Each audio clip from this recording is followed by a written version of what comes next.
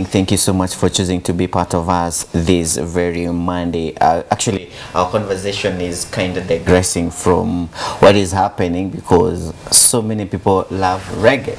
And anyway, so we want to look at Nairobi County and the state governance, and this is in regards to what happened last week on Tuesday. Nairobi Governor Mike Sonko decided to cede some powers to the state.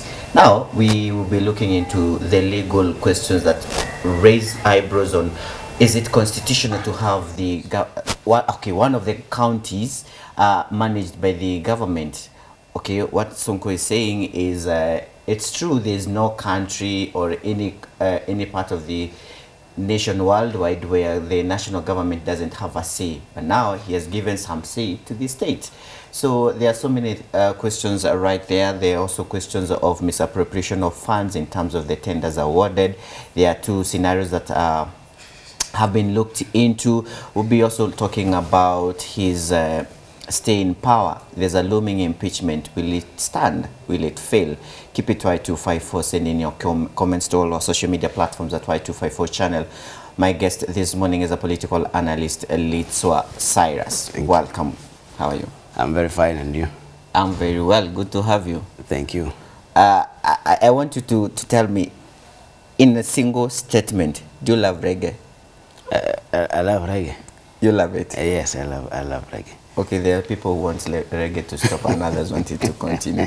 Anyway, now, just like I have said earlier, Nairobi Governor Mike Sonko, many would call him embattled governor, just because he's out, he's not allowed to be in office.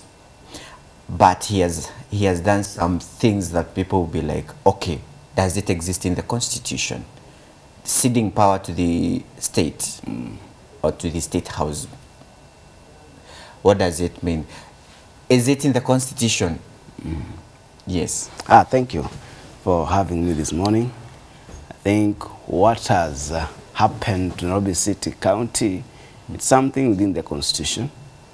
Although there was a breach of the Constitution itself, but when you look at Article 187 of the Constitution, it allows the national government to take over a county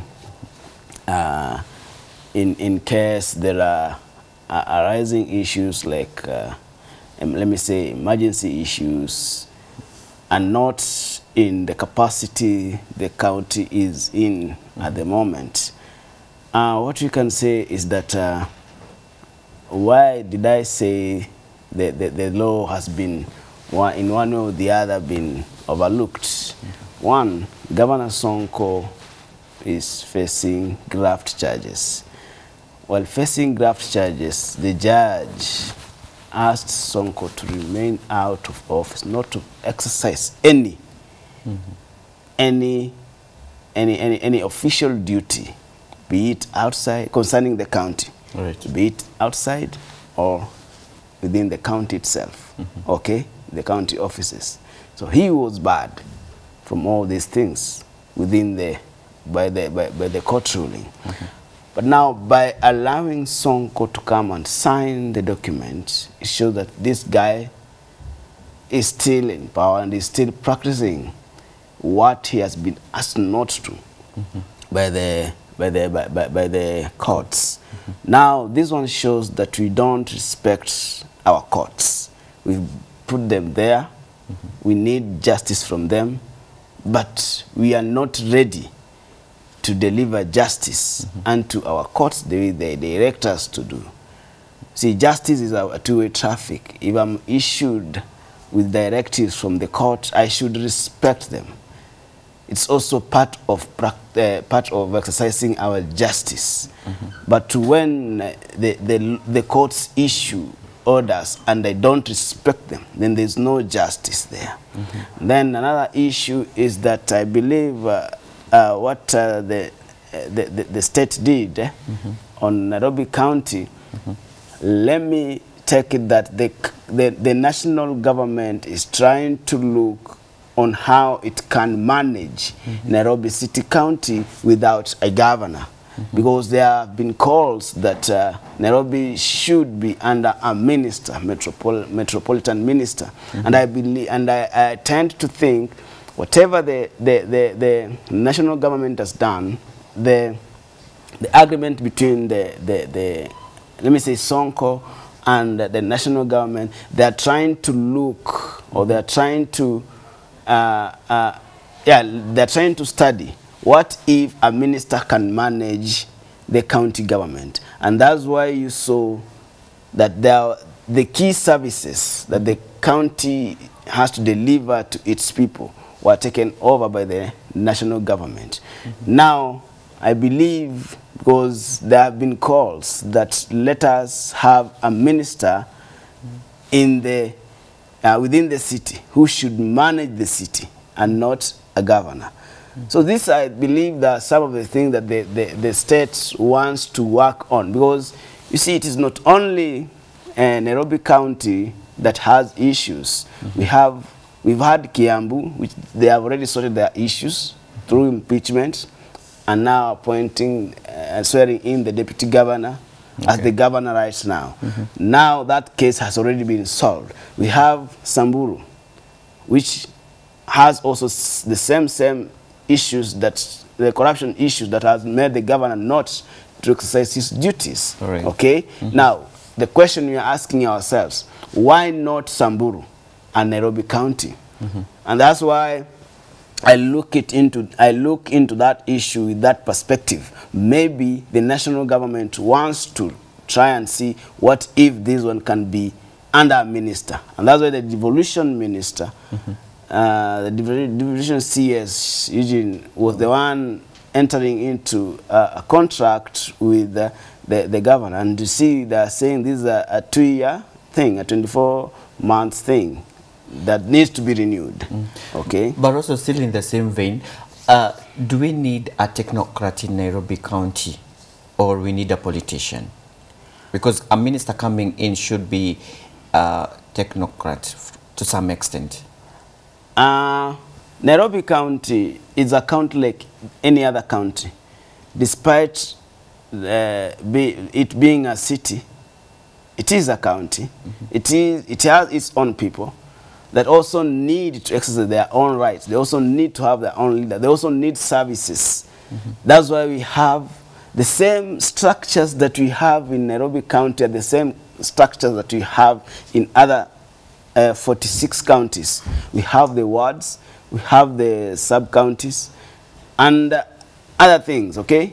So these things need to be addressed by the government of Nairobi County, okay? So we cannot say that Nairobi County is an exception. No.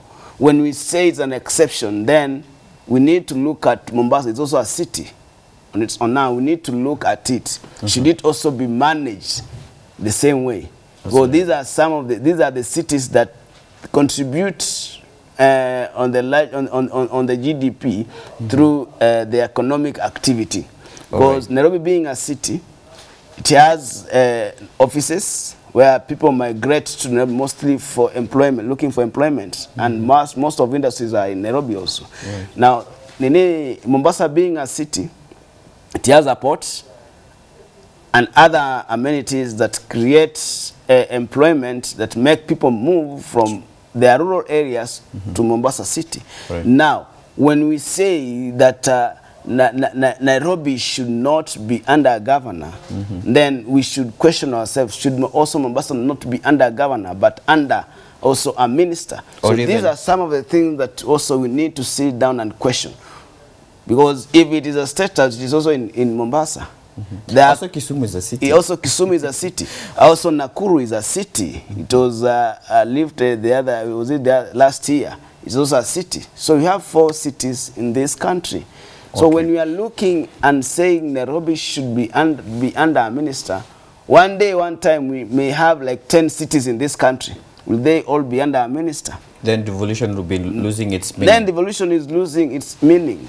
So there's something you mentioned. Okay, now it is provided in the Constitution. But now there's also something that he did. He reshuffled the cabinet still out. His cabinet, that is.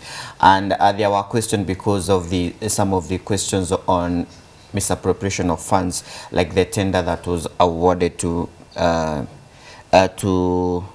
the wall that was being built in Dandora. And questions were like, why reshuffle when you know already there are questions being asked by the Auditor General? So was it also right for him to reshuffle, or still it's a mere ignorance of the court order? Yeah, looking at the court order, it was very clear. And I remember when Governor Lenokulal tried to reshuffle his cabinet, you saw what happened, what the DPP had to say about it. Okay? Now, what we need to do is, as I said earlier, we need to respect our courts. And by respecting our courts is not only by looking at the courts issuing the justice that will make me happy as an individual, but I as an individual who has been issued directives by the courts, I should be able to respect those directives. And you see, the question of corruption, and why is it that the judge say that he should not exercise any executive roles or any duties in the county? It was because he will interfere with the witness in one way or the other. Because the people who signed that contract or approved the contract, okay, they are the ones that are being reshuffled. Okay? Now, when you say you want now to question this person, okay?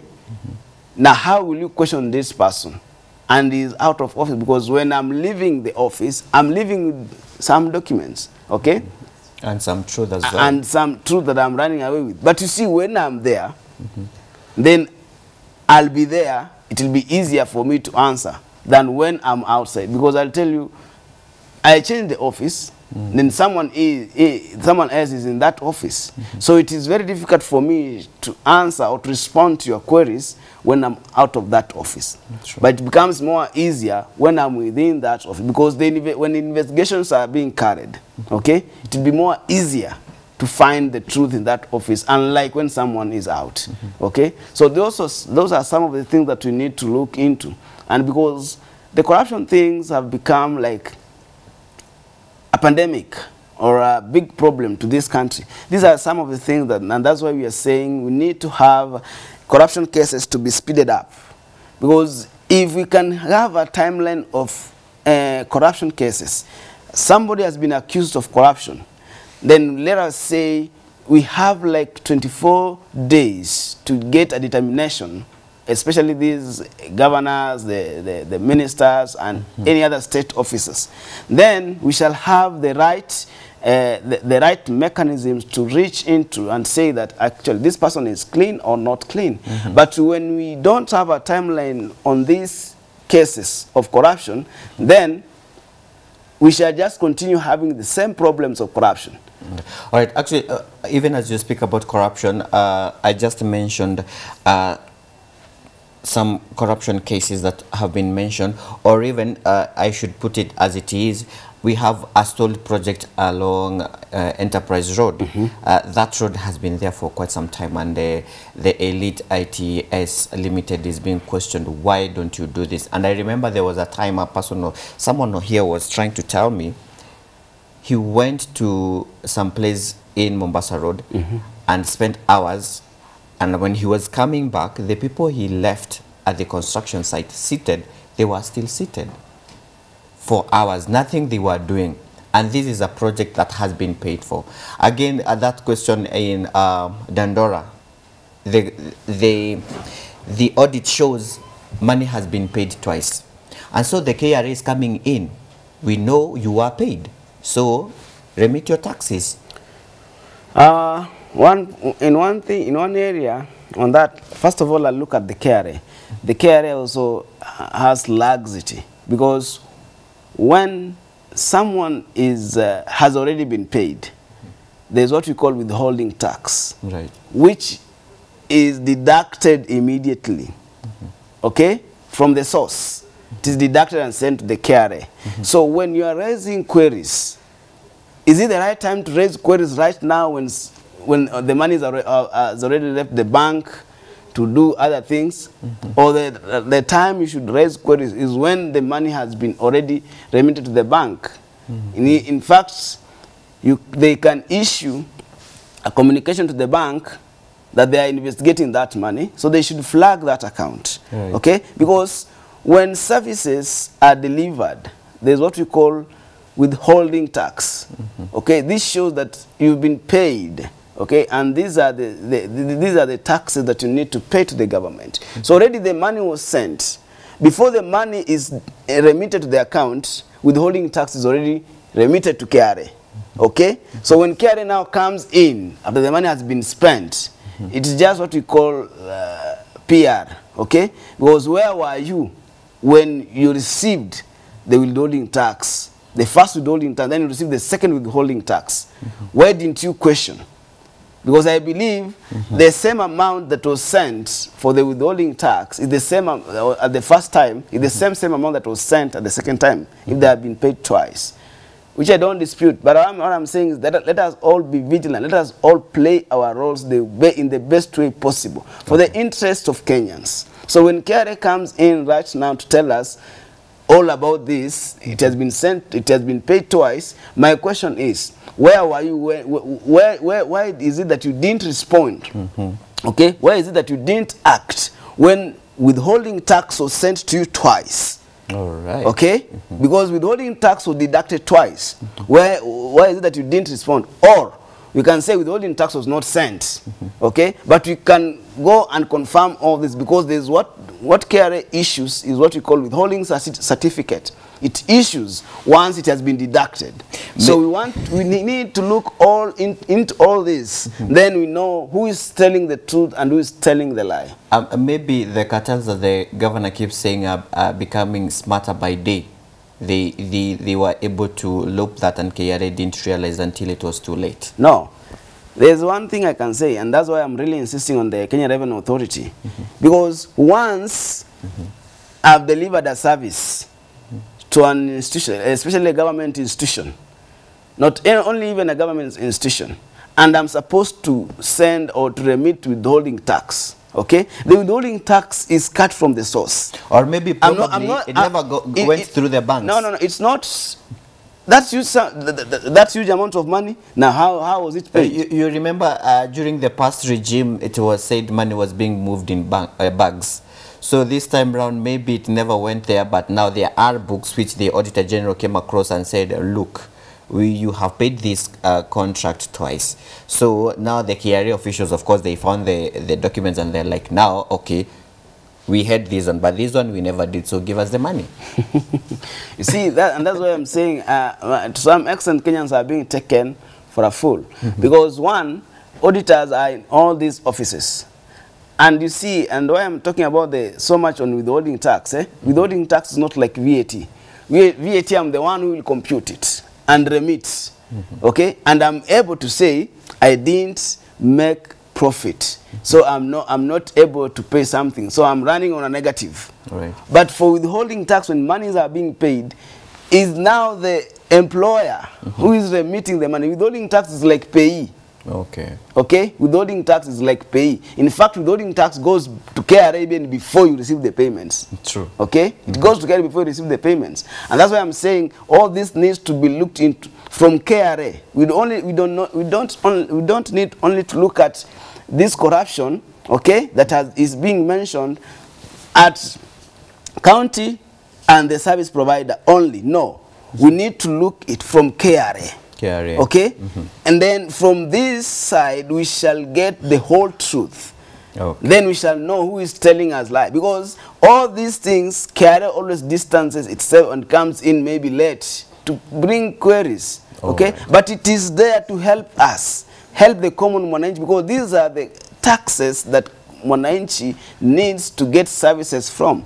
Because once we fail to remit our taxes, then there won't be development, then we won't have health, then we won't have roads.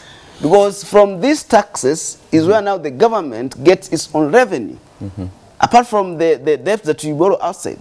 The revenue collection in the country is what is being used for development and other service delivery which to the is a lot, and we are not seeing what it is doing. Yes. And now the governor says, I'm still in power. Even after ceding some level of power to the state, he says, I'm still the boss here. I may be out, but I'm still the boss. But now the question goes to the MCAs. You have given some powers. What is our role? That's the question. And they were meeting the president yesterday. Actually, they had a meeting at State House. And it was like, you're still the MCA of your ward. But they kind of feel like our roles have been taken. What's the picture? Now, for the problem we have with the MCAs is that now their oversight role has been clipped. When they want oversight over the health, who are they going to question? Now it is under the national government. Will they call the minister for health and question that minister? No, so because the minister has changed. The CS for health, okay, should be questioned by the parliamentarians. Not the MCA. And not the MCS. Now, you see... So they've been undermined in a way. They have been undermined in one or the other. And that's why you see this thing was just between Sonko and the division secretary with the president and the Senate speaker. So, in one or the other, the Nairobi MCAs are just but puppets right now. For the next 2 years, they are just going to be puppets in that city hall. They are not going to do anything. But you see, all these things, they failed long ago. The MCAs themselves. Because they all saw this. But because they value their stomach than the future of Nairobians, they decided to be silent. So, they failed long time ago. Now they cannot come and say they want to correct the mess right now. Because now the county, the city is under the president or the national government, okay, and the governor, whom they cannot impeach at the moment. Yeah, actually, when during the meeting, the president called them to come and said, there's no need for impeachment. They cannot impeach. Politically, things will not be good, and also will be spending a lot of money. And also, not leave alone spending. Have we not spent money in Kiambu? We've not spent money for the new governor. But for Nairobi to be a by-election because we don't have a deputy. But you see, but Nairobi, we've not had a deputy for a long time. Okay, we've not had a speaker for a long time. But things have been running. Okay, so we cannot take this to be a special case. No. Okay, we only need to be serious, and someone somewhere is sleeping, and what we Kenyans need to do is we need to get fully informed, okay, so that we exercise our rights. When we are going to vote, let us all be vigilant. Let us know why are we voting and what are our expectations. But the promises we get are so sweet that you don't look at the person, you look at what he is offering. That is now the culture that we need to get out of. Okay? Because we are fooled by the promises. And the promises that we given by the politicians, none of them deliver the promises they give us once they are now in the office. Because the power that was given to the people, the power to recall, it is not with the people. It is still it rests with the MCS, the MPs, and the senators. Because if today you impeach a governor, he'll go to the Senate and survive in one or the other. You've collected the signatures to impeach him. You have all the reasons. But this person will go to the Senate and be reinstated as the governor. Okay? Now, have you exercised your rights? No. You will feel like you are nobody in this country. When you recall an MP, the MP still goes and has to be, okay, be vetted or be confirmed to be recalled by the other MPs. But they will always defend their own. And that's the problem we have. Yes. Protecting our own. So these are some of the things that we need to sit down and look into, especially this constitution. As much as we are running to make amendments on the constitution, these are some of the things, the privileges that we need to sit down as a people and interrogate and look into them and now think on a strategy on how we are going to work out. And that's why the Law Society of Kenya needs to come in and educate the people. Okay, it is part of their mandate It is part of their duty to enlighten the people, okay? Because this serves like, let me say, the legal advisor to the people, where now the people will seek they will seek to get assistance from when they feel that they are being what? Shortchanged. Okay. So we need to up our game as voters, as leaders. Let us all play our role in the best way. The president called on the MCAs to quench down their thirst to impeach, and the majority of the people, of which you could say they are Jubilee members in the county assembly, they are for the president. But now the minority speak of the Nairobi minority whip. Yeah, Imotok says he will launch the motion tomorrow and he will move it. Do you think at this point, with the MCs having been told by the president, come on guys, let it go? From the day this issue was being raised, I knew it won't go anywhere. Looking at the body language of the speaker, okay, I knew it won't go anywhere. To just that, let us just do it for the sake of doing, okay? But at the end of the day, it won't go anywhere. That is one. Two, the majority of the MCAs and even the governor himself is for the Jubilee party.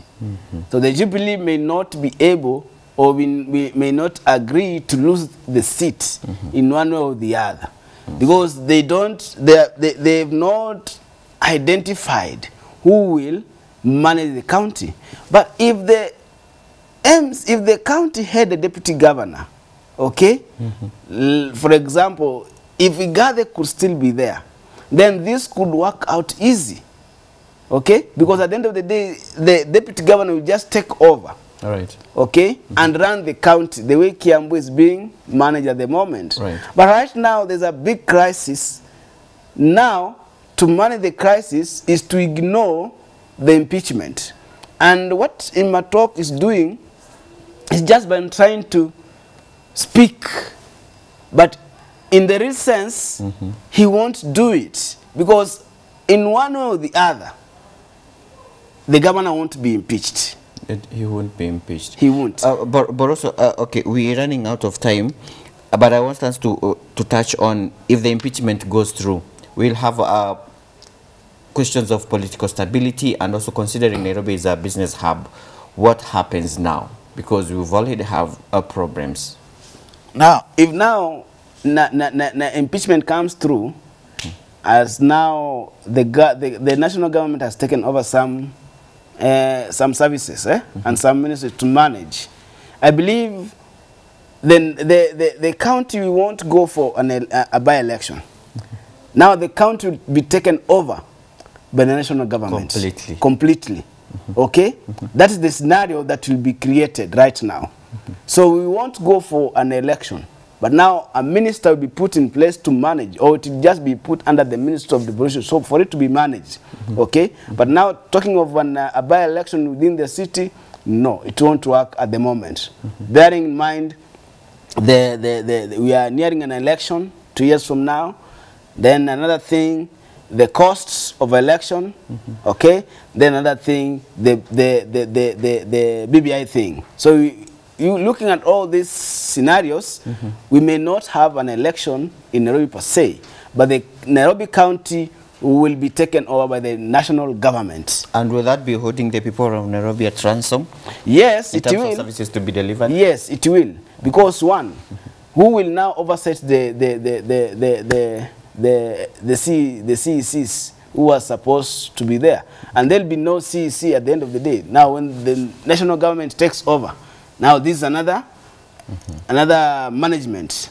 Now, the MCS will only be there to legislate, okay, but not oversight. All right. Okay? Because they need to oversight the executive. They'll only be there to legislate. All right. Now, that's Nairobi County and the state. You've clearly heard of some of the things that you might change if this continues, especially that of impeachment of the governor, if it will go through the County Assembly of Nairobi tomorrow, Peter Mwatoki is adamant that he will move the motion. So it's a wait and see scenario. Coming up next is Val with Matters Health. You need to know more about the earring, and it's very important in your life and body as much. He has been my guest, political analyst Cyrus Litswa. My name is Dereva Hilewi. Good morning.